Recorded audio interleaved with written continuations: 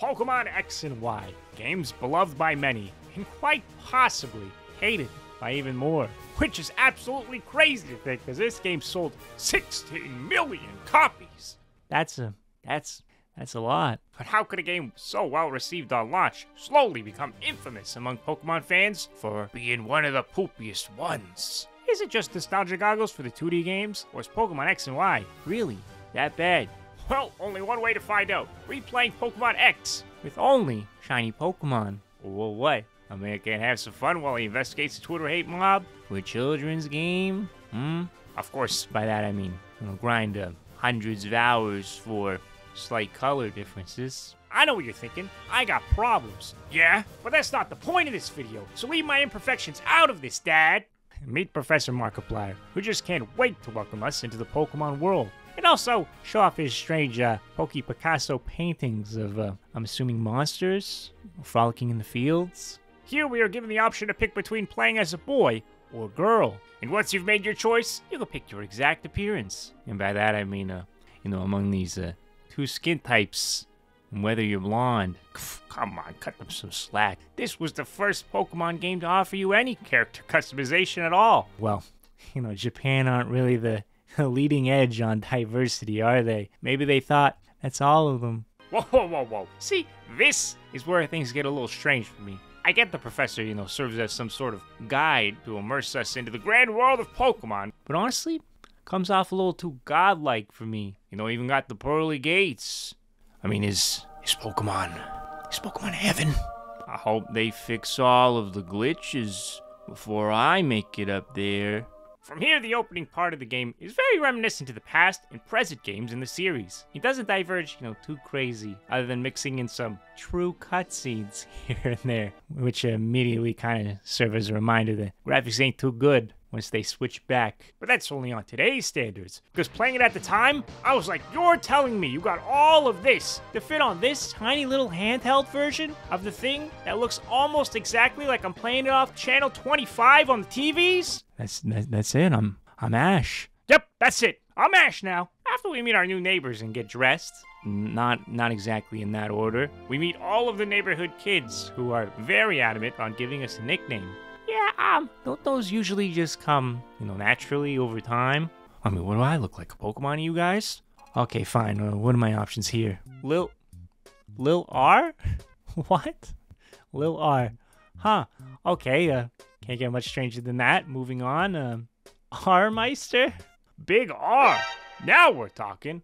Or wait, I can pick my own? I know that's definitely not how nicknames work. What do you think I'm doing here? Making my artist name? Not that I'm above seizing the opportunity, of course. I will now only go by R-Dog, yo! I did think it was very crucial to match the same nickname energy this game was putting down here. Now it's time to choose our starter. And I chose this Squirrel Bear. The one with the plant hat? What can I say? I'm a grass starter guy. Except that one. Yeah, fuck out of here with that one. So normally if I was one of the truly insane shiny hunters, here I would reset hundreds if not thousands of times to get a shiny Chespin before progressing any further in these games. And yes, I have been guilty to do this in the past in some of my other shiny only playthroughs, but for now, I'm just gonna hold on to Chespin here and go for a much more conventional shiny. Much, later on. So for now, we'll just have to, beat one of our 4 rivals. You think I joke? Me? No. All those kids from earlier? All our rivals in some sort of capacity. Shoni here is like the easy mode rival, as you can tell by her picking the starter weak to us. Later we'll get into Serena, who's the real rival, and Tyranno, and I'm gonna be real with you guys. I played this game a lot. I have no idea what this one's name is. Oh, Trevor. Yeah, my favorite Pokemon rival, Trevor. The last 2 rivals, I wouldn't worry too much about. All they want to do is Fortnite dances and compare text sizes. Yeah, no, pretty cool dudes if I don't say so myself. Much more interesting in this game, our mom's a NASCAR driver. And by NASCAR, I mean a Rhyhorn racer. What? Or are you telling me there's actual backstory on our Poke parents? That's a first, right? That would explain why our family dog looks so strange. After learning how to capture Pokemon, I guess we should Should probably do that, huh? Now, if only they could teach me how to read. Words are but a blur to me. See, the one thing they didn't tell you in the tutorial is that if you want a shiny one, it would take, quite a few hours. Or more accurately, 8. That's okay, because we got Spicy McNugget. You're gonna be a star, I tell you, a star. Hey, you get out of here, scram! Really couldn't have asked for a better starter. As the gym coming up, bug type. But not yet. Not until we've traversed the totally not Viridian Forest. Yeah, I guess I should mention that Pokemon X and Y got a real infatuation with just trying to be the Kanto region. Even force feed you Kanto starters. But I'm getting a little ahead of myself here. Did you enjoy the bike in earlier Pokemon games but thought, hey, that bike was too impractical? Can you believe they actually made you click the select button to pull it out? Wow, get with the times. You know what? I wish there was a slightly slower bike. That just made the whole game feel like an ice level. Well, of course you never thought that. It's ridiculous. Why? Why does this somehow work? And it doesn't even feel awkward. I don't know. In theory, it sounds terrible. I mean, the thing is, you don't even have to use it if you hate it. You could just use the D-pad to avoid using these. I mean, it's a steep price to pay. Not to be a rad dude. But R9, why does your character look so different? Oh, the hat? Oh, I'm glad you noticed. It's the hat of a true Frenchman. Yeah, and that's not French-Canadian, by the way. I don't wanna upset either sides here. I'd rather upset them all as a whole. But fair, that's gonna be rather hard as they colonize a lot of countries. They really spread out all over the place. The point is here, in Kalos, you can wear anything you want, as long as it's just out of this very small variety. I mean, that's it. But it was the first. I took Spicy McNugget to the local gym to battle bugs inside Charlotte's Web.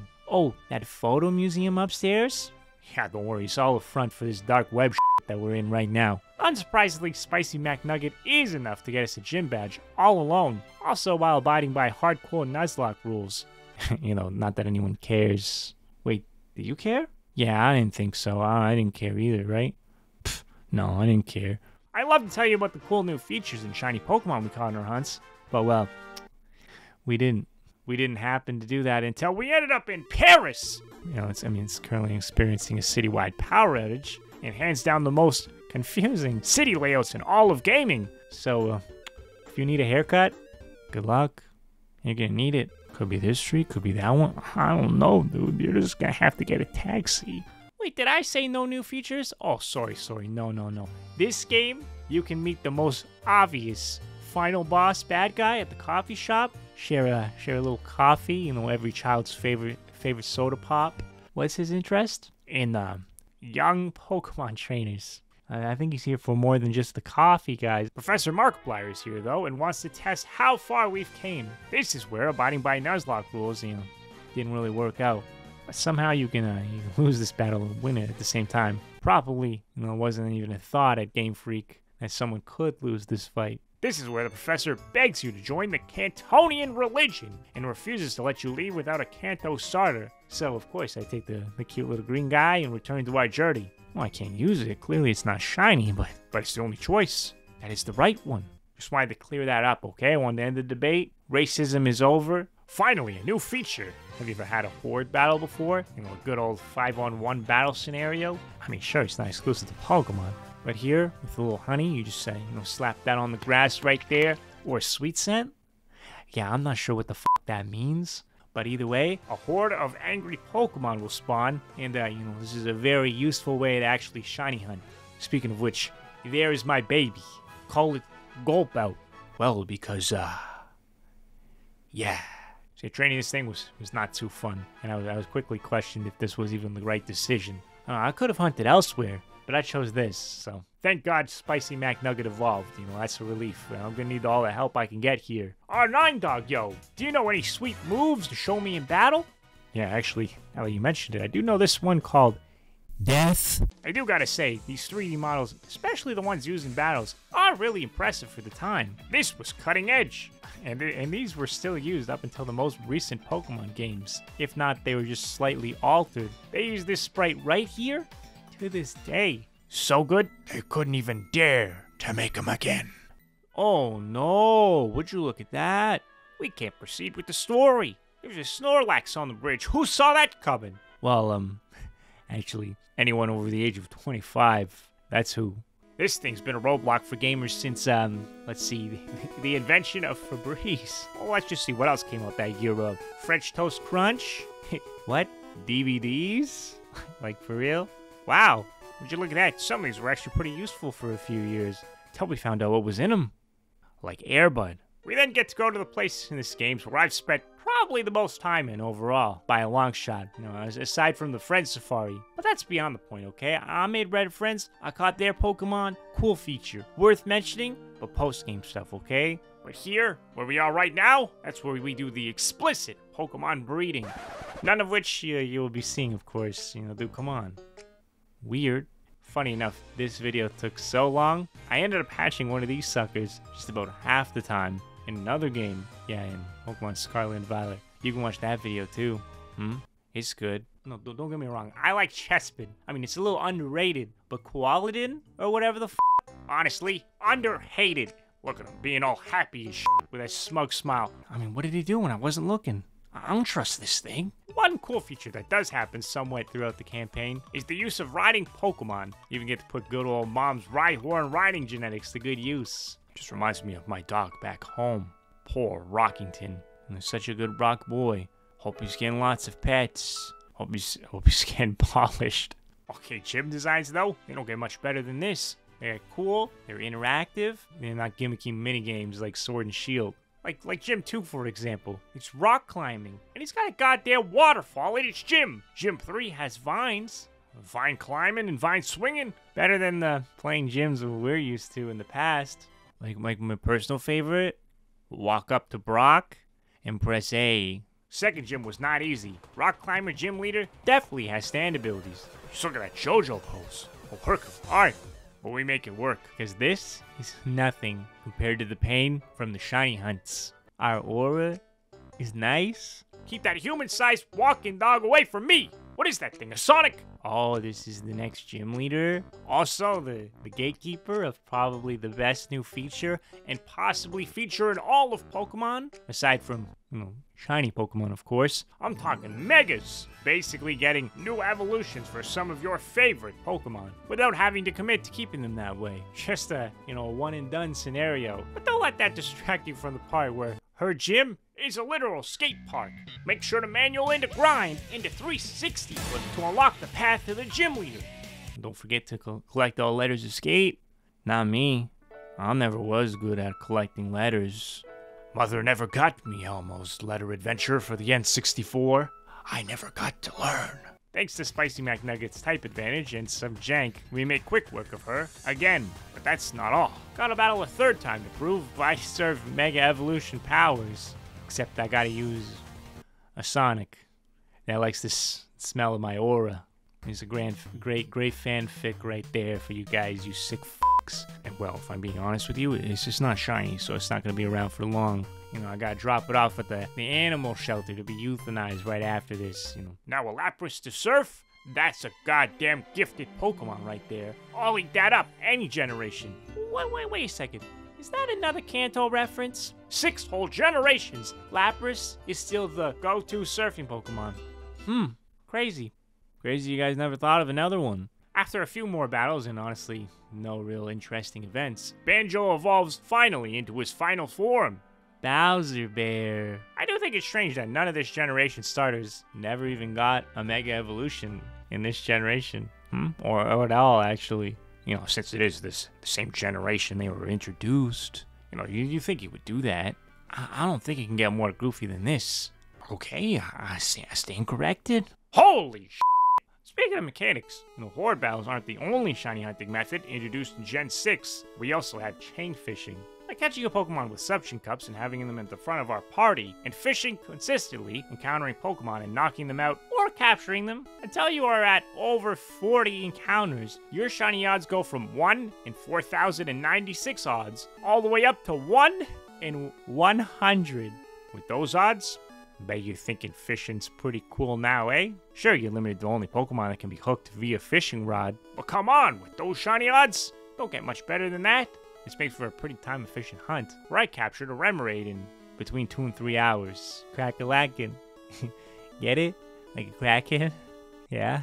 We climbed the coolest Tarzan jungle gym of, sorry, no pun intended, gym. And we have a very solid battle with Scissorman. I'm glad to see he's lived a very full life, despite all the children and innocent people he's killed in his past. But that's his past. He's a good guy now, I'm sure. But don't worry, in the battle he didn't stand a chance. It was a solid wipe. Lysander then calls us up right after, being impressed that we can now Mega Evolve, and wanting us to think, long and hard about how we can change the future. Because we can't just sit here and cover up the poopy one, and is what he says in his words. What is this guy yapping about? Global warming? Oh well, I'm sure it'll make sense later on, right? Oh my god! He made a doomsday death beam that ends the world? What was I supposed to think about? There's not going to be a future to go to. So did I mention that we have a gym battle in the Eiffel Tower? Best croissants. I mean, the battle was a little annoying, but the food and the view to die for. Oh, what was that? The death beam and the doomsday stuff? Well, the way I see it is there's nothing to think about. May as well live it up. Okay, so if Lysander couldn't be more obvious as the final boss, matching, Team Flare down to the hair follicles, Professor insists that we meet him at his own club, as if we're being pimped out. FBI, open up! You're here to secure the child and shoot the bad guy. Don't get that mixed up. That would be very bad. That would be very bad for the news. We'll have to tell the world about the death beam to cover this up. That's okay. We have a few battles with our friends here. Some spooky stories. We get on with the life. Oh, see this gym? We're actually, full-size dolls inside a giant dollhouse with the teleporters all over. Do you believe this? Oh, she also specializes in fairy types. You even know what the fairy types are? They were introduced in these games. So, when do we get to the part where the internet hate is justified? See, I know it's not the part where you save the Pokeball factory from Team Flare and actually have a good reason to get a Master Ball for once. Oh, okay, never mind. I think I found it. The bad part is when you hunt for a really cool shiny Pumpkaboo that's also introduced in this game. Probably the coolest and ghoulest Halloween Pokemon ever. And then you hunt for it, and you get a shiny set of keys. But that's self-inflicted, though, so that doesn't count. I know it wasn't the part where we save Professor Obama Snow or ride on a woolly mammoth. I'm actually not even kidding anymore. Why does the internet hate this game? I genuinely gotta know. No, screw it. I'm going on Twitter. Yes, X. Wait a second. Pokemon X. If I'm being honest, I can't read anyways, so I didn't really know what I was gonna solve here. I guess we should probably do something about that death ray, After breaking into his first secret lair underneath his club, which is surprisingly not a little child dungeon, we defeat him there and foil his plans. Except not, because there's a second hideout. Oh, and this one? This one is where the dungeon is. See, I knew it! Well, except the prisoner that he had in his dungeon was over, get this, 3,000 years old. Azis is a Pokemon master from literally thousands of years ago who used the legendary Pokemon in his ultimate weapon to help stop Pokemon's biggest war, in which his partner Pokemon literally died in. But by using it, he, sacrificed countless Pokemon just to revive his Floret, who after finding out how it was revived, leaves him. And he's been searching for it ever since. Well, how about we just leave this creepy guy in the cave down here? We all good with that? Okay. Because we got bigger and better things to do, like battle Lysander. Pokemon X's legendary Xerneas is like the god of life, or more specifically, the tree of life. And Yveltal from Pokemon Y is the god of destruction, so to speak. So either way, I guess the ray gun makes sense. Sure. Okay. Lysander even has a Mega Gyarados in this battle, which is Water Dark type. Honestly, works better for me. Banjo can now just Power Punch it out of the way. No threat. And for a guy who's planned on refreshing the entire world with the Death Laser, he does sure act like a little baby when we defeat him. He ends up shooting off the laser anyways. I assume severely underpowered now because we freed the legendary, because all it does is create a giant crater in the ground. Whoa, the world is saved. We weren't vaporized. I'm so excited. Oh. Wait, I can't head into the final gym yet. I don't even have a full shiny team. Well, I do have to retrieve the gym leader from some sort of strange pokey paradise place. Might as well hunt here, right? I was thinking Trevenant in the forest right before this, but there's a lot more cool options here. And the forest had like a 40% chance I would just get a mush. You're kidding me, right? I saved the world. Is how you're gonna repay me? I take it all back. Pokemon X is bad. Start the new Twitter threads. It's Jover for this game, I tell you. Pokemon X marks the spot. The spot's shit. I'm gonna beat this ice gym with the Tetris block ass puzzle. And I swear, I'm gonna light up X like Lysander never could. Hold that thought. Is that hoodie meant to look like the hood? Is it TM Pokeball? Okay, well, maybe I judged this game too quick. You think I'm gonna miss my chance to buy that? Alright guys, I made it. It's almost over. I'm at the Elite Four with my team of some of the most useless dog shit. But let's get inside that massive Doug Dimmadome and show France who's the boss of this place. Well, that's awkward. Alright, call me a simple man, but these Elite Four rooms, especially for the times, got me really excited. I mean, also, picking the order you want to challenge them is pretty cool. Not sure if it really matters. You have to battle them all anyways, but it's a nice touch of, freedom.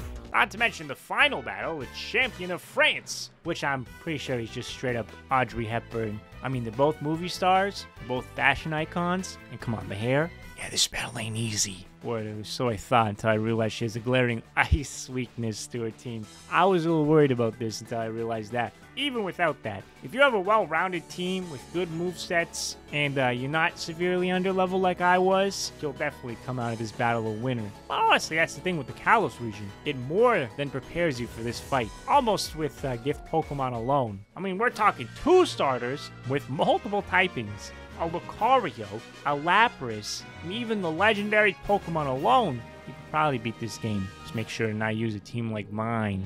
Or just have Ice Beam, does defeat like her entire team except for 2 Pokemon. That's not even the end. There's more where that came from in the Kalos region. Being the champion is actually a big deal. Unlike Paldea, where like there's 4 champions. You hear that, crowd? Oh, is this for saving the world? Alright, I may have got that a little confused here. Cute little Eiffel Tower badge, that's nice.